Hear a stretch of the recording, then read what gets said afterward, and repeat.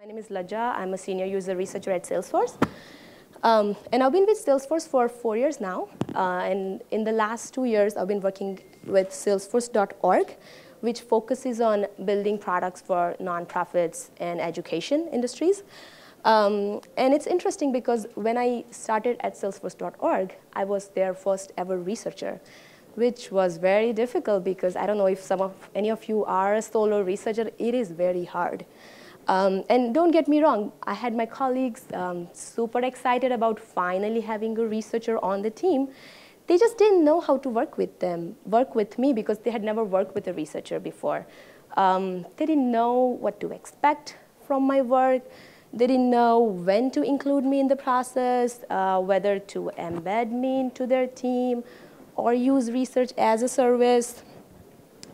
And I've seen at many companies when research is used as a service, which basically means that there is a researcher who gets work from product team, and but after that, kind of researchers are on their own, talking to customers, collecting data, putting together a report, alone in a corner like this lady, and then after a few weeks, they go back to the team with a perfectly polished report. But then this happens. The findings look good, but the development is already done. Yeah, this is from when I worked for White House, and Obama is reading my research report. Not true. Also, things like this happen. We already knew this, but our system data says people love this. And after this, report is kind of put aside, never mentioned again. And so when the findings from a good research is not utilized, it's not just a waste of time and effort. It's a missed opportunity because a knowledge that could have been used to make the right decision to reduce future risk. And I think one of the main reasons this happens is a lack of engagement. I love this quote by Lee. I'm a little bit rushing through because I have in my mind, like, I don't have time. But if you think I'm just going too fast, please let me know. OK, so you can have brilliant ideas, but if you can't get them across, your ideas won't get you anywhere. And yeah, one of the reasons why this happens is a lack of engagement with your stakeholders, which is what I'm going to focus on today. There's a lack of understanding around when to involve UX, when to involve researcher in the process. There is always lack of time. We need to know all the answers by the end of this week. There is expectations not being in line, not knowing, not setting up with researchers what the outcomes are going to be, how the team will use those outcomes. And trust, not having trust in the findings, like you only talk to 5 people. Why do we believe it? Yeah, so let's look at how I solved everything in my company and how everything is perfect. Of course, just kidding. Changing a culture is a slow process. It's not something that can be done overnight. And so I'm going to be sharing some of the techniques which have worked for us, and some of the techniques that are still work in progress for us. OK, so this is not from Benjamin Franklin, contrary to what Google says. Tell me and I forget, teach me and I may remember, involve me and I learn. None of us read the fine prints when we accept terms and conditions. Your stakeholders are the same way. Nobody reads research reports. What you have to do is you have to involve them in the research process. And when I keep saying stakeholders, it's basically your product team members, product managers, developers, designers, QA, doc writers, basically anyone who is a part of your team, anyone who is engaged with UX. OK, so yeah, the best way to engage them is to have them witness what the users are saying firsthand. Invite your team to observe customer interviews. This is, maybe most of you know about this. What I usually do is I put my schedule of upcoming research in the spreadsheet. I share that with my team ahead of the time. And then I share the recordings with those who couldn't join. But like if you're gonna do 30 interviews, know that they're not gonna watch all 30 recordings. So kind of highlight the 3 or 5 most interesting ones. Post-session debrief. So these basically is like a 15-minute informal chat with your team, those who had observed the interviews. And this is super important, especially when you are in the beginning of the project, only did a couple of interviews. So you can align with your team on what the outcome is. Like, are you getting what you are doing this for? A lot of times when we did this, after the first couple rounds of interviews, when we do the debrief and hear everyone's perspective, that's when we realize that, well, we should be focusing on completely different problem than what we had initially set out for. And this one's my favorite, is the no pressure field visits. Steve would know this. We started doing this at Salesforce like once a month, where a bunch of us will basically find a local customer who is willing to let us come in and observe a couple of users. And so we would go in a team of 3 to 4, 1 person each from research, design, and development. And all we'll do is just observe users interacting with Salesforce. And why no pressure? Because there is a minimal preparation before, and there are no deliverables. And people love this aspect of no deliverables because that doesn't add any extra work to their plate. And it turned out to be a great empathy building exercise for the team, and it was like a really good success. People loved doing this. Okay, now storytelling sessions. These are kind of similar to the debrief I just mentioned, but a little more structured. Yeah, question.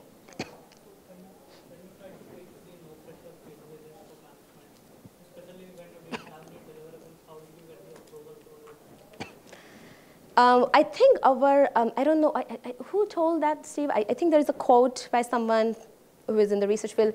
It's like every employee in the company should have at least like 2.5 hours of customer-facing time per month. And I think that was we were trying to aim at. So we will always have a different people go and then just try and be in front of the company. Our selling point is we want to create an empathy within our team. Just 1 minute. And then sometimes we would take just photos and come back and share with the team. It's easier to just click photos and share instead of writing a report, which we did not want to do. It would kind of refute the purpose. I don't think we have time for question. Jared Spool, yes, thank you. Yes, where was I? Yes, and I actually wanted to add one more thing there, that if you do not have access to customers easily, you can also shadow your customer service representatives who are kind of frontline to customer. Just sit there for an hour and listen into all the issues that they are hearing from your customers, and ask them what are the top 10 issues, maybe today or weekly or monthly basis, things like that. Okay, so this storytelling sessions are based on Karen's book, Rapid Contextual Design. Highly recommend reading the book. But these are a little more structured, and you can involve anyone, no matter whether they've observed the session or not. And basically what I would do is I would have a storytelling session after I've done 3 to 4 interviews. This is really suited for a larger research initiative, kind of my #1 go-to method. So what I do is, once I've done 3 to 4 customer interviews, I'll have like a 1-hour storytelling sessions. And so I'll take the first 10 minutes. I'll start with the first interview that I had done. I'll take first kind of 10 minutes to narrate the 1-hour interview. And then others are taking notes. So I have a bunch of team members, again, a good mixture of research, design, engineering. They're taking notes, and trust me, 10 minutes is enough when you are telling someone a story from what had happened. And then basically you take next 10 minutes is when together as a team, we discuss the story, we talk about what we interpret from this particular interview. And this is also the time when team asks me questions about, like, if I noticed a customer click a button somewhere, did the customer mention anything about performance issues? things like that. So we do this exercise for each interview. So basically, we take next 20 minutes to then go over the next interview. So, and I'm throwing a lot of numbers and hypothetical scenarios, but think about if I'm doing 30 interviews, I will have multiple storytelling sessions scheduled throughout, and I'll have different team members come in every time. Next one. Okay, thank you. And so by the time I'm done with my 30 interviews, most of my team has heard these stories, customer stories. And not just that, they have, they've shared their interpretations, their key takeaways with me, which is amazing. Think about it. But the most important thing to make this a success is having a structure, having a solid framework for taking notes. So this is an example of the framework that we use. We use the tool called Trello. And so you can see the columns: key takeaways, pain points, user needs. So as I mentioned when I'm narrating the story, others are capturing the notes here. And the most important column is the questions to ask in future interviews. So it's super important to kind of think about what you still don't know and what you should focus in the upcoming interviews. And kind of make sure to go around the room, ask everyone their key takeaways. Again, another important thing to think about is to not start discussing solutioning and technical feasibility, because the goal is to learn about the users and their experiences at this time. Okay, so I'm going to quickly go over some of the other techniques. But again, if you have questions and want to learn more about how exactly to do any of this step by step, feel free to meet me later. Just interest of time, moving faster. Okay, so when you don't know what the structure of the analysis should be like, that's when the affinity diagramming is super handy. You can come together as a team, think about the key themes from your data, and I'm sure everyone loves working with sticky notes. That's what we do in every meeting these days. Journey mapping, empathy mapping, those are, again, a great activity to always do those with the team.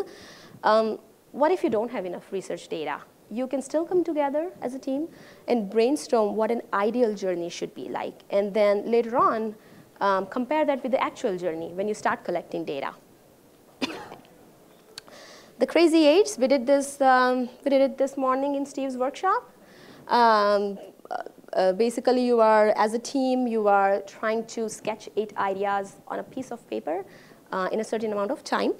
But what we really, and I usually do this in partnership with my fellow designers, but before starting the Crazy 8, we usually set the stage with whatever research insights we have so far, share that first.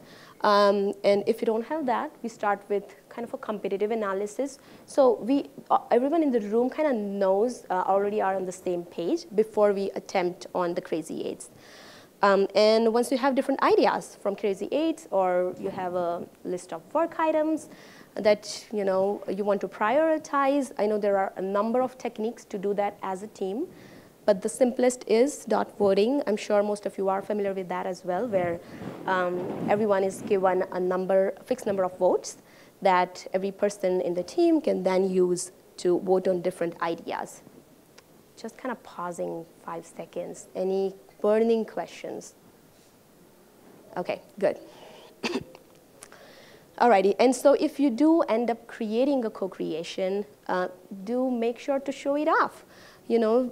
Showing customer research data in hallways, that's an amazing way to make other people in the company curious about research, which is the goal when you want to create that culture. And also make sure to kind of have someone from upper management, maybe involve them in the co-creation, or just ask them to just walk by these walls. Because when you are trying to change this culture, having allies in management can really help that create faster. And you want to show them the value of doing all of this. These are the actual pictures from all of my projects. That's the San Francisco office Salesforce. Yeah, that's a landmark. Another example here where we printed out our persona cards and kind of handed off to entire company. So these are a great way to make other people in the company curious about research. You can also have like a bunch of Sharpies and stickies next to the whiteboards for anyone else to add their input to the data that you already have. Okay, so I talked about a bunch of group synthesis and co-creation activities. And what are some of the top benefits? I think it's very visual and tactile in nature. It's inclusive, so people at different levels can join, regardless of their position, whether they are a director or a junior level person. They can kind of come together and share their thoughts. It's cross-functional in nature, so you can really absorb different perceptions. And it's an opportunity to think before sharing. I particularly love this because I don't like being put on spot and then suddenly someone asks me, what's your take on this? I like to have my time to think about things before sharing this out. And I think it also kind of helps create a shared vision because you're doing it in a team, kind of forces conversation with each other. But I think the biggest benefit of all is that your stakeholders are involved in the process with you when you're analyzing the data. You're not doing it alone in a corner. They're doing it with you. They're doing it for you. So A, saves you time to do all the analysis by yourself. And then you're building the consensus and trust along the way. And because your team is now invested in this effort with you, it's so easier to get a buy-in from them. Okay, so I kind of share some of the techniques. I know there are many, many techniques available out there. And they have been great in kind of opening people up and coming together and sharing your thoughts. But as I mentioned before, I think creating a culture is a slow process, and it basically is changing one person at a time. So over the period of time, from my kind of fellow colleagues, from the articles that I've read, I've learned these 3 core elements that I think are at the core of the UX and research mindset. And I call them my 3 mantras, and I religiously try to follow them. I want to share them with you. The first one, empathize with your stakeholder before your users. So we use this buzzword empathy, when it comes to our users, but we forget to apply that internally within our team. So take time to learn about your stakeholders, about your team. What are their fears about the product?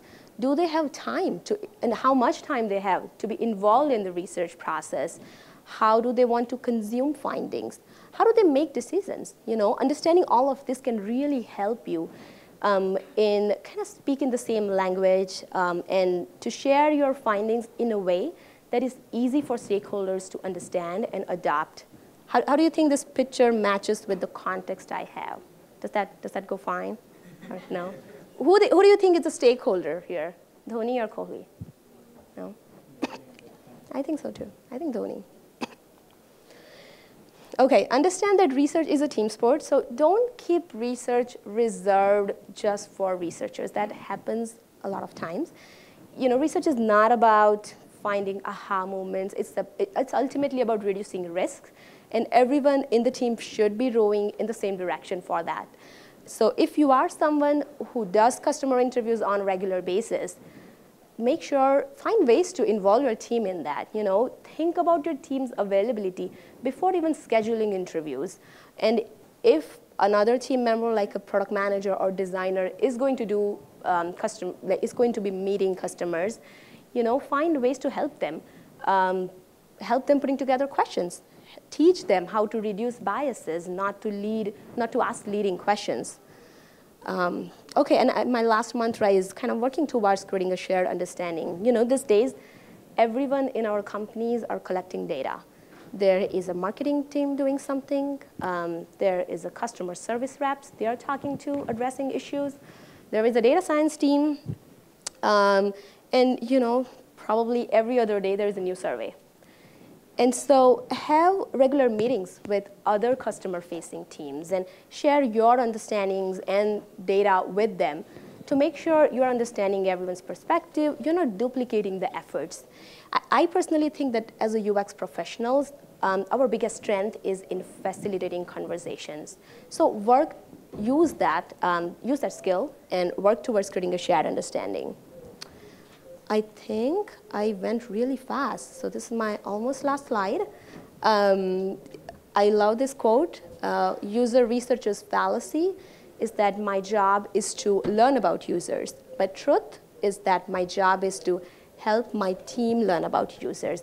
I think only when your team realizes the value of the research, the value of understanding the users, I think only then they can really understand that UX and research should not be just a luxury, but an integral part of the culture. And that's the way to work towards changing the culture and making it more user-centered. I think my last slide is thank you, which I can just say. Thank you. Yeah, I don't think I can. Do I have time for Q&A or probably not? If someone has. Sorry, say that again? Crazy 8 and dot 14 you just mentioned. Sorry. Yeah, so the Crazy 8 is, I usually do that with partnership with my designers. So we start, as I mentioned, we start with some kind of a research and competitive analysis. We usually also have printouts of what other people are doing in the market. And so Crazy 8 is basically you take a piece of paper, you fold it twice, and so you have kind of 8 squares. And you set up a timer, and like you can decide based on complexity of the project, but you can do like a 30-second or 1 minute, everyone takes 1 minute and sketches, the ideal, like how do you see concept. It doesn't have to be beautiful, and everyone can participate, not just designers. So again, yeah, definitely have people from higher management, even if they're afraid of sketching. Once you actually start doing it, you can really visualize. It's just kind of trying to put together storyboards or visualization.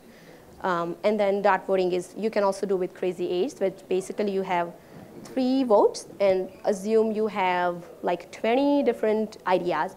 And so each person vote is 3 ideas out of the 20 or so that you can have. Yeah, cool. Yeah. You said we should reserve about 2.5 hours of time of each month for client facing. If you're working from India, how difficult it is to actually do a client facing job where your clients are sitting remotely? Good question. So I will tell you what we do. I mentioned I work with Salesforce.org, where 80% of my team is remote. I work from home. And so pretty much everyone that I work with is also remote. So I don't think it matters which part of your world is, like I'm also remote. So we do a lot of remote work, and obviously it is nice to be in person with the customers, but when I say customer facing time, observing remote sessions are a good way to start with that. And then whenever we get time, anytime in front of the people, if you have like a company conferences or something, just find time there. And I don't think, are all your users, none of your users are in India? Some of them are just kind of, basically find, if you don't have access to the users, kind of find proxy users, as Steve mentioned this workshop. As I mentioned, maybe find internal team members who are the first line, kind of other customer facing team. Those will be the other ways to do it, if you cannot travel and meet with customers on a regular basis.